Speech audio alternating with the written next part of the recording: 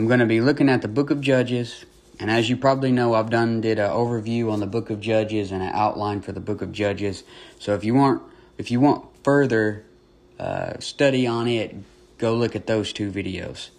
But this is the book of Judges, and we're just going to look at really what can we learn from each of these judges. What should we do like them? What should we do to not do like them in many ways?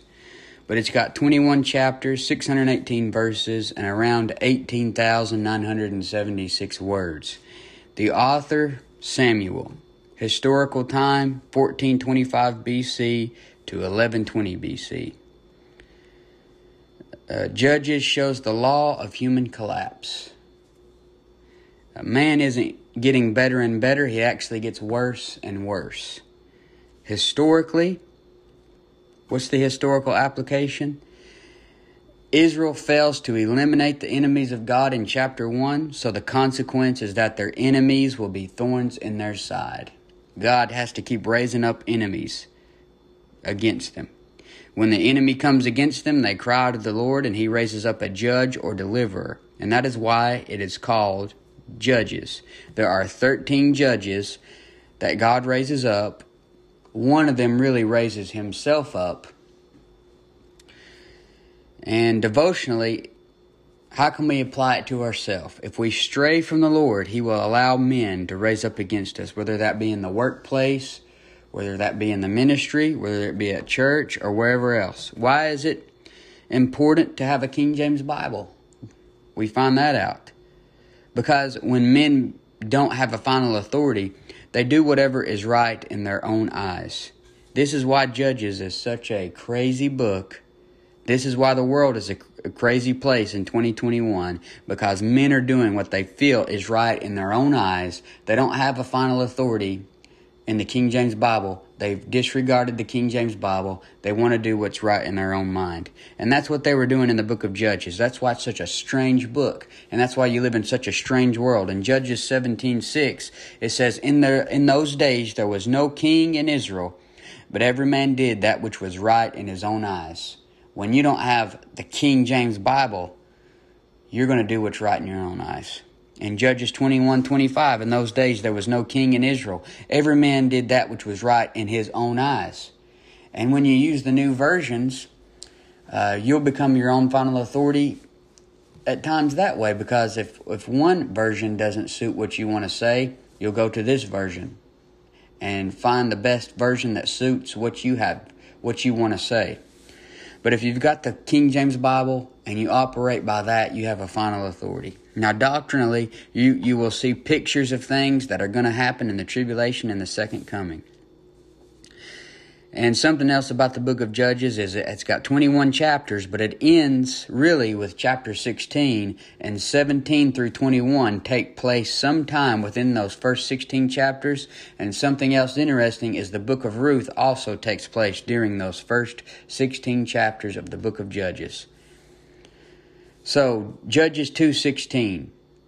If you want to look at that, it says, Nevertheless, the Lord raised up judges, which delivered them out of the hand of those that spoiled them. So each time that Israel would cry to the Lord, because He had to raise up an enemy against them, they would cry to the Lord, and He would feel sorrow for them and raise up a judge. So what strengths can we take from these judges? Well, the first one is Othniel in Judges chapter 3. Israel is delivered into the hand of the king of Mesopotamia, so the Lord raises up the first judge, Othniel, the younger brother of Caleb. In Judges 3:10 through 11, it says, And the Spirit of the Lord came upon him, and he judged Israel, and went out to war. And the Lord delivered Cushan-Rishathaim, king of Mesopotamia, into his hand, and his hand prevailed against Cushan-Rishathaim.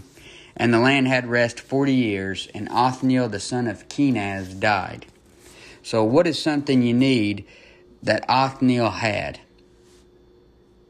Well, you need the Spirit of the Lord to come upon you. And when you got saved, you were sealed unto the day of redemption. Ephesians 4:30 says, And grieve not the Holy Spirit of God, whereby ye are sealed unto the day of redemption. Colossians 1:27 says, To whom God would make known what is the riches of the glory of this mystery among the Gentiles, which is Christ in you, the hope of glory. Ephesians 1:13, In whom also ye trusted, after that ye heard the word of truth, the gospel of your salvation, in whom also after that ye believed, ye were sealed with that Holy Spirit of promise. So, if you're saved, you have the Holy Spirit. But you want to take it a step further and be filled with the Spirit. It says in Ephesians 5:18, And be not drunk with wine wherein is excess, but be filled with the Spirit. If I'm going to help the body of Christ, then I have to stay praying. I have to stay reading and studying and abstaining from evil. I don't want to do anything to quench the Spirit. I want to be completely full of the Spirit. Othniel is very interesting because he pictures Jesus Christ. And one way he pictures Jesus Christ is he got his bride through a victory. In Judges 1:12-13 it says, And Caleb said, He that smiteth Kirjath-Sepher and taketh it, to him will I give Achsah my daughter to wife. And Othniel the son of Kenaz, Caleb's younger brother, took it, and he gave him Achsah his daughter to wife. So he got his bride through a victory. In 1 Corinthians 15:57 it says, But thanks be to God which giveth us the victory through our Lord Jesus Christ. So Jesus Christ got his bride, the body of Christ, through a victory. So that's the first judge, Othniel. The second judge, Ehud. After Othniel died, Israel forsook the Lord again. The Lord raises up Eglon, the king of Moab, against them. Israel cries to the Lord sends them the deliverer Ehud. In Judges 3:15, it says, But when the children of Israel cried unto the Lord raised them up a deliverer, Ehud, the son of Gera, a Benjamite, a man left-handed, and by him the children of Israel sent a present unto Eglon, the king of Moab. In Judges 3:16, But Ehud made him a dagger which had 2 edges of a cubit length, and he did gird it under his raiment upon his right thigh. And he brought the present unto Eglon king of Moab, and Eglon was a very fat man. And when he had made an end to offer the present, he sent away the people that bare the present. But he himself turned again from the quarries that were by Gilgal, and said, I have a second errand unto thee, O king, who said, Keep silence. And all that stood by him went out from him. And Ehud came unto him, and he was sitting in a summer parlor, which he had for himself alone. And Ehud said, I have a message from God unto thee. And he arose out of his seat. And Ehud put forth his left hand, and took the dagger from his right thigh, and thrust it into his belly. And the haft also went in after the blade, and the fat closed upon the blade, so that he could not draw the dagger out of his belly, and the dirt came out. Then Ehud went forth through the porch, and shut the doors of the parlor upon him, and locked them. So what can we take from Ehud? What did he bring with him? He had a sharp, 2-edged sword. He had a dagger with 2 edges. Me and you have a sharp 2-edged sword. Hebrews 4:12, For the word of God is quick and powerful, and sharper than any 2-edged sword, piercing even to the dividing asunder of soul and spirit, and of the joints and marrow, and is a discerner of the thoughts and intents of the heart. Wherever we go, no matter who we're going up against, we need to have the Bible, and we need to have the Word of God written in our hearts. That's our sword with 2 edges. And this can picture a lot of things. It can picture you getting up and preaching, and you're beating people up with the Bible in a good way, because we use the Bible to reprove, rebuke, exhort, and it's going to make their dirt come out. It's going to expose their dirt. People's always wanting to dig up dirt on somebody. Just start quoting verses, and that's going to dig up everybody's dirt. Ehud stabbed Eglon in the gut with that dagger, and the dirt came out.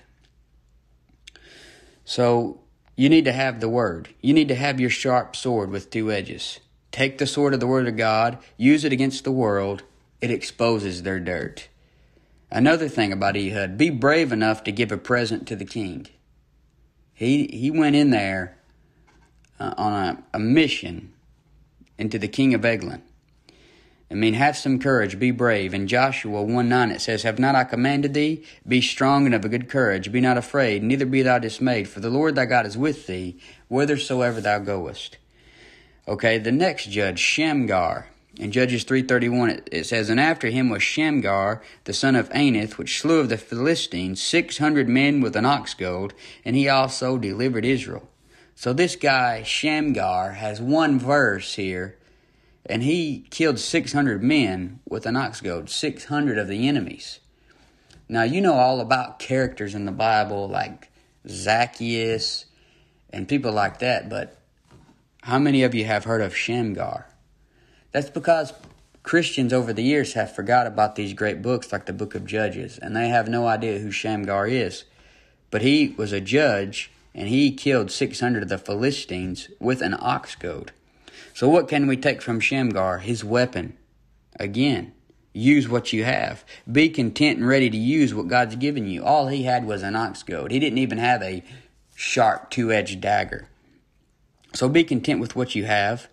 Use the situation that God's put you in. Use the weapons God's given you. Use whatever material that God's given you, and just do something with it. Hebrews 13:5 says, Let your conversation be without covetousness, and be content with such things as ye have, for he hath said, I will never leave thee, nor forsake thee. Philippians 4:11 says, Not that I speak in respect of want, for I have learned, in whatsoever state I am, therewith to be content. Shamgar could have said, I want a real weapon, or I'm not going to serve God. He could have said, you could say, well, I got to have one of those nice $150 leather Bibles. All I've got is this Dollar Tree Bible. Just serve God anyway. Serve God with what you have. Now, judge number 4, you got Deborah and Barak. The Lord said to Barak to go and draw toward Mount Tabor and take with them 10,000 men of the children of Naphtali and of the children of Zebulun. But notice Barak's response. Judges 4:8, And Barak said unto her, If thou wilt go with me, then I will go. But if thou wilt not go with me, then I will not go. So this is something we can learn from, but in this case, you learn what not to do. You see, Barak said to Deborah, If you'll go with me, then I'll go. But if thou wilt not go with me, then I will not go. This is like, teenage girls going to the bathroom or something.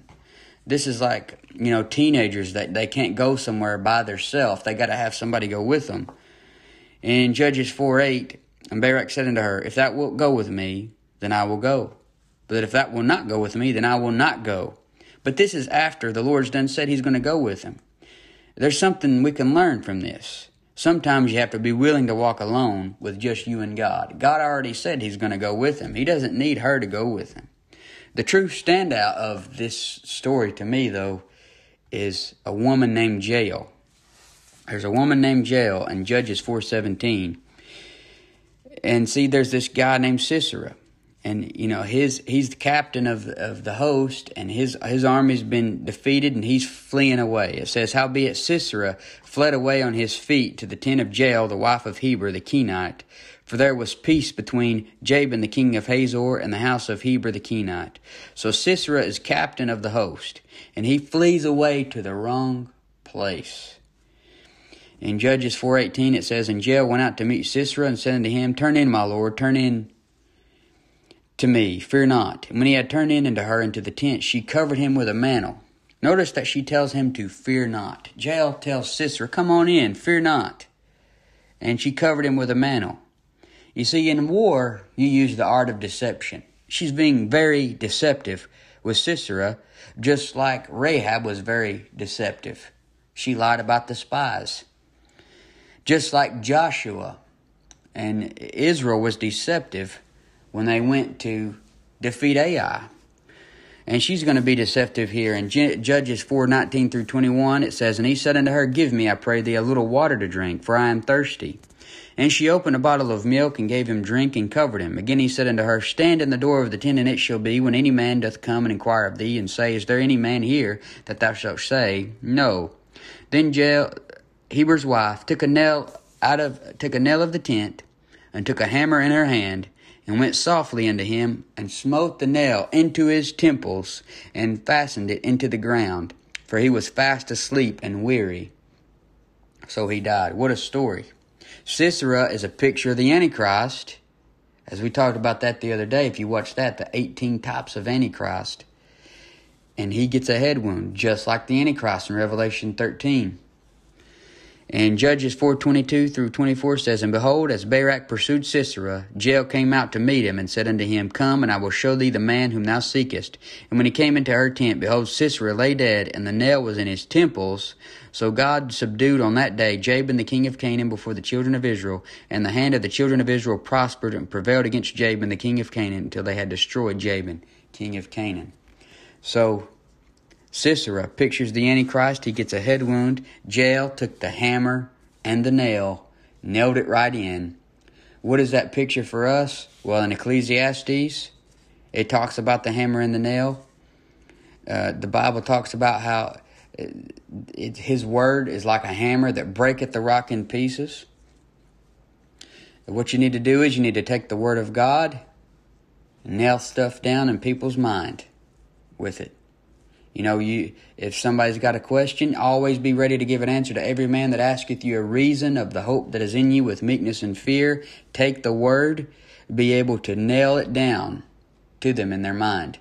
The hammer and the nail pictures the word of God once again. Did you realize that the Bible's about the Bible? So many things in the Bible picture the Bible itself and always lead you back to it, because the more you're in it, the better you are. That's why it says in Psalm 1, Blessed is the man that walketh not in the counsel of the ungodly, nor standeth the way of sinners, nor sitteth in the seat of the scornful, but his delight is in the law of the Lord, and in his law doth he meditate day and night. Take the hammer and the nail, your word of God, get stuff nailed down in your mind so that you can get things nailed down in everybody else's mind. Now the fifth judge, Gideon. So Israel goes back into wickedness once again. An enemy comes up against them once again. They cry to the Lord once again. So the Lord calls Gideon. And notice a great characteristic we need to get from Gideon. He was humble. In Judges 6:15 it says, And he said unto him, O my Lord, wherewith shall I save Israel? Behold, my family is poor in Manasseh, and I am the least in my father's house. So he's poor and he's the least. And the Apostle Paul had a similar view of himself. He said in Ephesians 3:8, Unto me, who am less than the least of all saints. So Paul saw himself as the least of all saints. Gideon saw himself as the least in his father's house.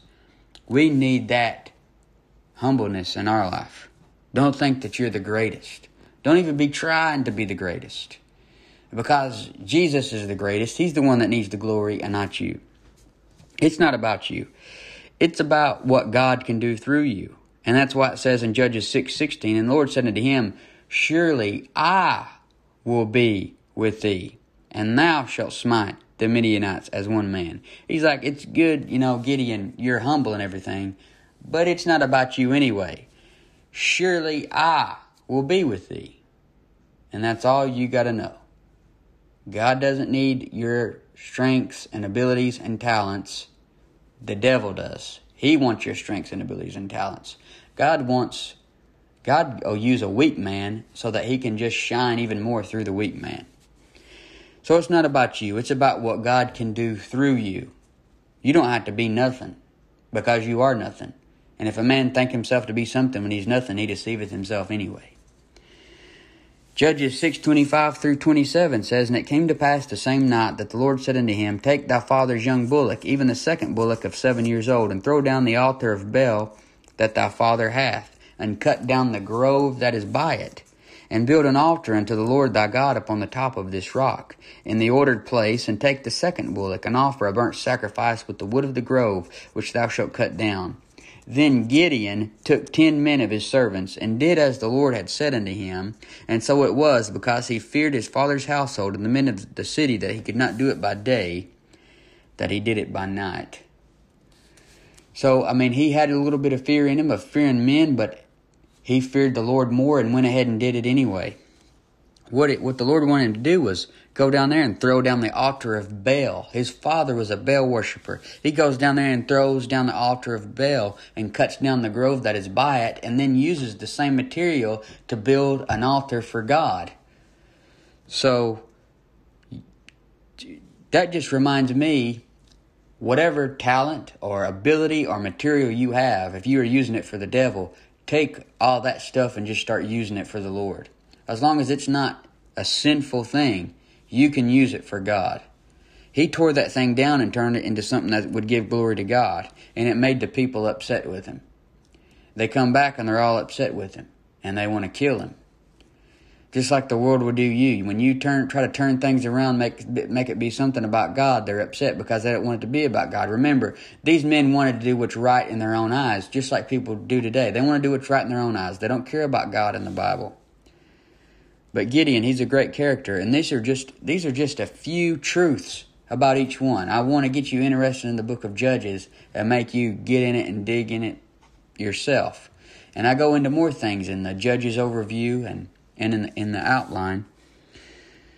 And then you got judge number 6, Abimelech. Abimelech is a murderer.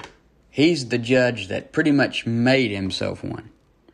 I mean, he just smooth-talked people. Became a judge, but he also murdered people along the way. In Judges 9:5, and he went into his father's house of Ophrah, and slew his brethren the sons of Jerubbabel, being 70 persons upon one stone. Notwithstanding yet Jotham, the youngest son of Jerubbabel, was left, for he hid himself. He is so evil that his own people go against him. In Judges 9:22 and 23, it says, when Abimelech had reigned 3 years over Israel, then God sent an evil spirit between Abimelech and the men of Shechem, and the men of Shechem dealt treacherously with Abimelech. So he eventually gets a head wound, just like Sisera and the Antichrist. In Judges 9:53, it says, and a certain woman cast a piece of a millstone upon Abimelech's head, and all to break his skull. See, the Antichrist and all these types of the Antichrist just happened to get a head wound. And to top it off, he gets a head wound by a woman, just like Sisera got a head wound by a woman. And the Bible says in Romans 16:20, Paul talks about how Satan is going to be bruised under our feet shortly. You know that verse? I mean, we're the bride, and we're going to be part of that bruising of the serpent. So this is pictures of a woman giving a head wound to a wicked man. That pictures the bride giving a head wound to the devil. And you see, Abimelech fought all these mighty men. Read Judges 9. He's fighting all these mighty men, just killing everybody. He's a killer. He's a bloody man. But then God uses something little to take him out. God's always using something little. God used Shamgar's ox goad. God used Gideon, the least of his father's house. God used that dagger to kill a mighty king of Eglon. I mean, he was probably slow because he was a fat man, it said. But he's using little things. The next guy, Tola. The judge number 7, Tola. It says in Judges 10:1, and after Abimelech there arose to defend Israel Tola, the son of Puah, the son of Dodo, a man of Issachar, and he dwelt in Shamer and Mount Ephraim. And he judged Israel 23 years, and died, and was buried in Shamer. So, there's not much about this guy. What can we learn from this guy? Well, he is the son of Puah, the son of Dodo. So, once again, it doesn't matter if you're the son of a dodo bird. If you are the son of a dodo brain, maybe you got the dumbest dad in the world that never could teach you nothing, that raised you wrong, raised you to grow up and drink beer and live for the devil and chase women every night. You could be the son of a dodo, and God could still use you. The next one, judge number 8, Jair. Judges 10:3-5. And after him arose Jair, a Gileadite, and judged Israel 22 years. And he had 30 sons that rode on 30 ass colts. And they had 30 cities, which are called Havoth Jair unto this day, which are in the land of Gilead. And Jair died and was buried in Canaan. So, what can we learn from Jair? He made time even with 30 sons. Can you make time for the Lord with 30 sons? A lot of people aren't making time for the Lord with 0 sons. A lot of people don't even take time for their sons, let alone time for the Lord. Ephesians 5:16 says, redeeming the time because the days are evil. You may have responsibilities in life. You may have work. You may have children. You may have a wife. You may have to mow the yard all the time. You can make time for the Lord. Jair was a judge, but he had 30 sons. And I know back then, men probably didn't change diapers. They probably didn't give baths, and they do now in these days. But still, he had 30 sons, and he made time for the Lord. Judge number 9, Jephthah. In Judges 11:1, now Jephthah the Gileadite was a mighty man of valor, and he was the son of an harlot, and Gilead begat Jephthah. So you can serve God no matter who your parents are. He was the son of an harlot. Nothing should hold you back. You can't just say, well, my parents are these people, and they didn't raise me right.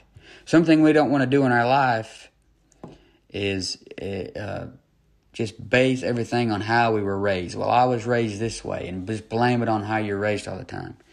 There has to be a time when you decide, I'm going to be a good person, I'm going to live for the Lord because God says so, and it doesn't matter what anybody else is doing around you. Something else you don't want to do is make a vow like Jephthah did. He should have trusted the Lord would help him in battle, even without making a crazy, stupid vow. But in Judges 11:31 through 34, it says, then it shall be that whatsoever cometh forth of the doors of my house to meet me, when I return in peace from the children of Ammon, shall surely be the Lord's, and I will offer it up for a burnt offering. So he's saying, when he gets home, whatever comes out of his door first, he's offering it to the Lord. So Jephthah passed over unto the children of Ammon to fight against them, and the Lord delivered them into his hands, and he smote them from Aror even till thou come to Minnith, even 20 cities, unto the plain of the vineyards with a very great slaughter. Thus the children of Ammon were subdued before the children of Israel. And Jephthah came to Mizpah unto his house, and behold, his daughter came out to meet him with timbrels and with dances, and she was his only child. Beside her he had neither son nor daughter. So he wanted God. He's like, God, if you will help me win this battle, whatever comes out of my house first, I'm going to sacrifice it to you. So what you have here, it's halfway a picture of the Father getting victory, God the Father getting victory through offering his one and only Son. Just a halfway picture. But what Jephthah did was not a good thing. Jephthah didn't know the Word of God too well, obviously. When he saw that it was his daughter was the first thing that came out, he could have just offered an offering to go back on the vow. Because it says in Leviticus 5:4 through 6, or if a soul swear, pronouncing with his lips to do evil or to do good, whatsoever it be that a man shall pronounce with an oath, and it be hid from him when he knoweth of it, then he shall be guilty in one of these. And it shall be when he shall be guilty in one of these things, that he shall confess that he hath sinned in that thing, and he shall bring his trespass offering unto the Lord for his sin which he hath sinned, a female from the flock, a lamb or a kid of the goats, for a sin offering, and the priest shall make an atonement for him concerning his sin. So this sin of this evil thing that Jephthah did, he could have just not went through with it and offered an offering for that sin of such a wicked oath that he did. In Judges 12, you've got 3 more judges, Ibzan, Elon, and Abdon. Judges 12:8 through 10. And after him, Ibzan of Bethlehem judged Israel, and he had 30 sons and 30 daughters, whom he sent abroad, and took in 30 daughters from abroad for his sons, and he judged Israel 7 years. Then died Ibzan, and was buried at Bethlehem. Does it ever cross your mind that one day you are going to die? Every saint, every king, every judge in the Bible dies. Then died Ibzan. I mean, he did some good. It doesn't say much about him, but he died. You may be doing some good. You may think, well, God's going to keep me alive because I'm living for God. No, you could die tomorrow. Lester Roloff died. He died early. Pretty early. I mean, it was in good health and everything, and died in a helicopter crash or whatever it was. You're not promised another second. You won't live forever. Judges 12:11 through 15. And after him, Elon, a Zebulunite, judged Israel. And he judged Israel 10 years. And Elon, the Zebulunite, died and was buried in Ajalon in the country of Zebulun. And after him, Abdon, the son of Heliel, a Parathonite, judged Israel. And he had 40 sons and 30 nephews that rode on 70 ass colts. And he judged Israel 8 years. And Abdon, the son of Heliel, the Parathonite, died and was buried in Pirathon in the land of Ephraim, in the mount of the Amalekites. These three men, their names are really hard to pronounce. Everything about their story is hard to pronounce. And there's not a big write-up about them. So what can we learn from them? Serve the Lord, even if there's never a big write-up about you. The average Christian has never read this about these guys. They never will read it. If they did read it, they wouldn't know what it was saying. And if they did read it, they couldn't pronounce it. So, serve the Lord even if there is never a big write-up about you. Even if there's never anybody bragging about you. People may never give you credit. Just hope that God gets all the glory anyway. That's one thing I pray is, God help me for my motives, for everything I do for you to be about you and not about me. And then I hope you get all the glory and never me get any glory. That's what you ought to pray anyway. I mean, the more publicity you have anyway, the more people can control you. The more you'll be tempted of being controlled. The more publicity you have, the more you'll start cutting things that you say here and there anyway. In Galatians 5:26, it says, let us not be desirous of vainglory. In Proverbs 27:2, it says, let another man praise thee, and not thine own mouth, a stranger, and not thine own lips. Don't even worry about giving glory to yourself. Don't even worry about other people giving you glory or praising you. I mean, if you just go on serving God, other men will praise you somewhere. Other men praised, even though the world hated Jesus, he still had these men over here that loved him and praised him. Now, judge number 13, Samson. In Judges 14:5 through 6, it says, then went Samson down, and his father and his mother, to Timnath, and came to the vineyards of Timnath, and behold, a young lion roared against him. And the Spirit of the Lord came mightily upon him, and he rent him as he would have rent a kid, and he had nothing in his hand, but he told not his father or his mother what he had done.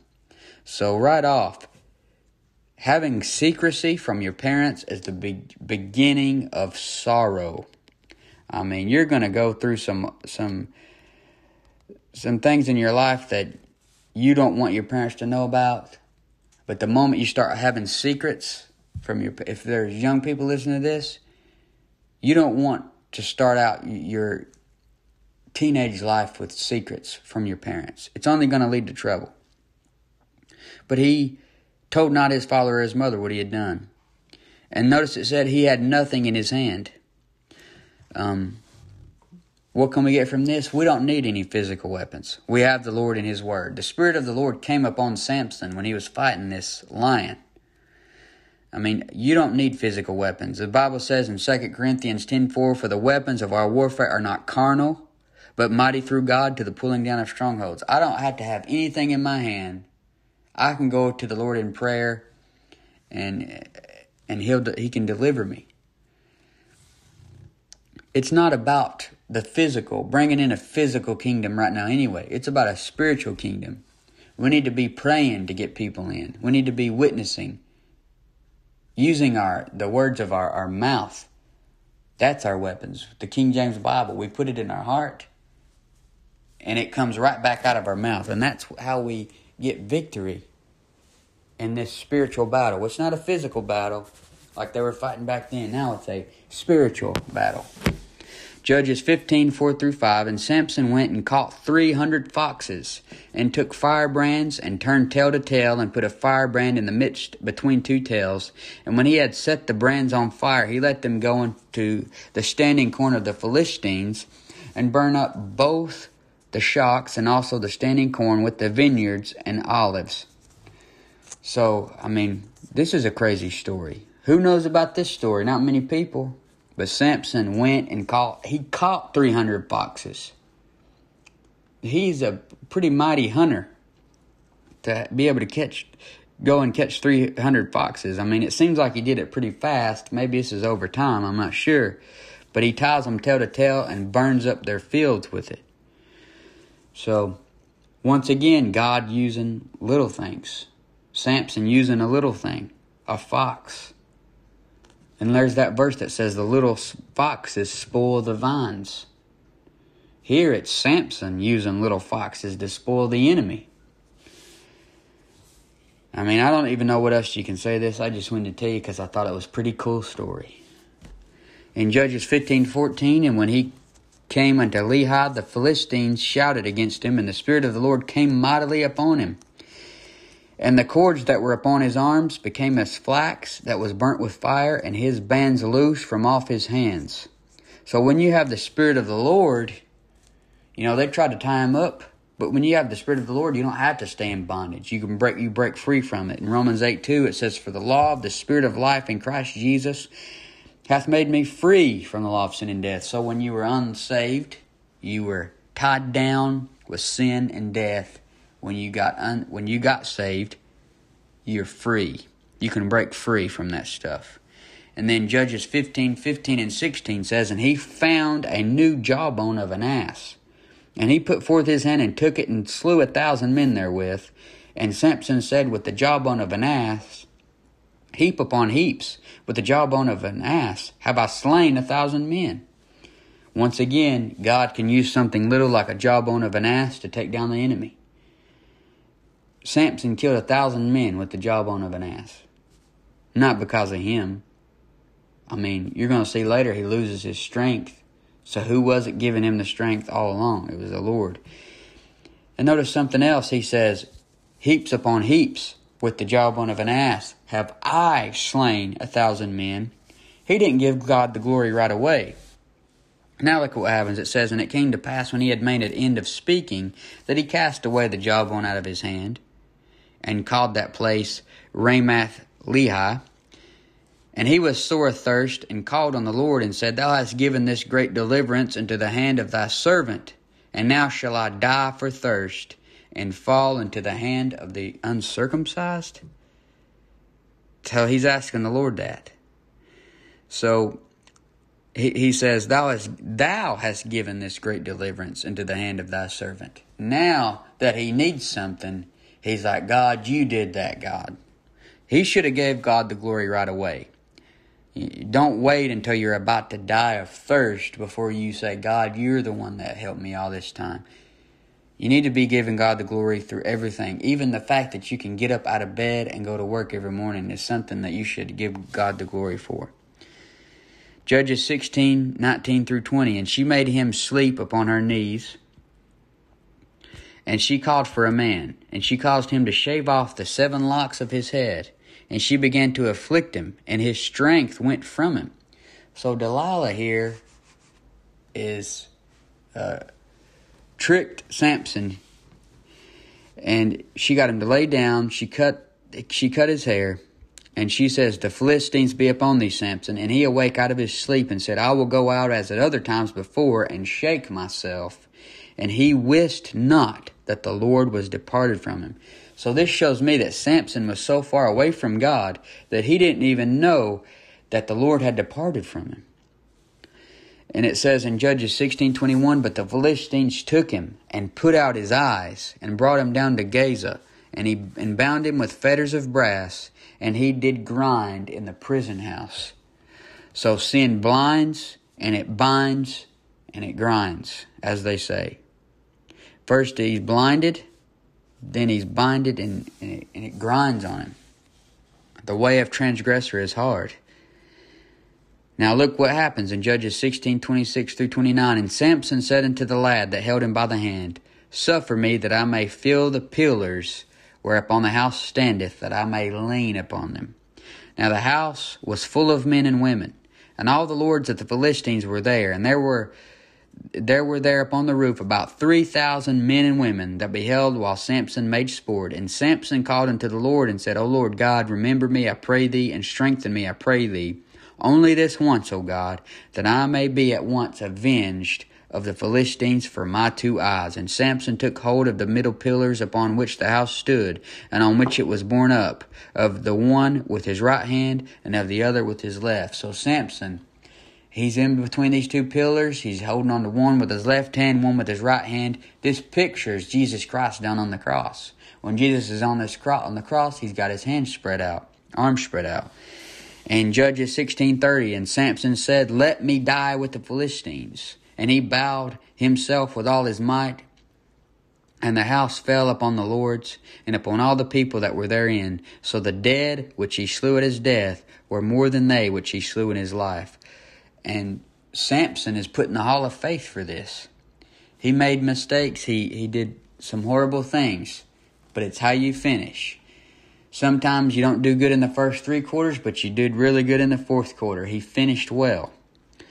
And it could have been better if he would have did good in all 3 quarters and then did legendary in the 4th quarter like he did here. But it doesn't always happen that way.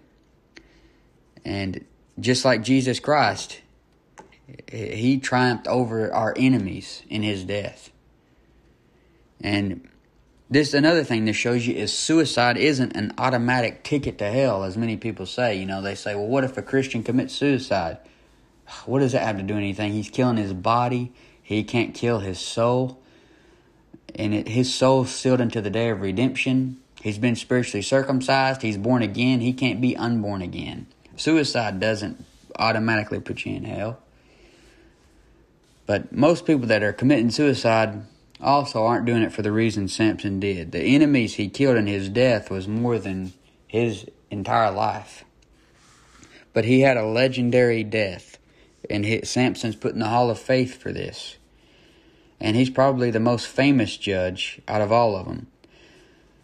But this was just a quick study through the book of Judges. I'm just trying to go through all the Bible, stay giving something different every week for people. And there's all kinds of stories through here that nobody knows about and that you need to familiarize yourself with. Go back and read the book of Judges. Listen to my overview of the book of Judges. Look at the outline for the book of Judges. Write it down in the front of the book.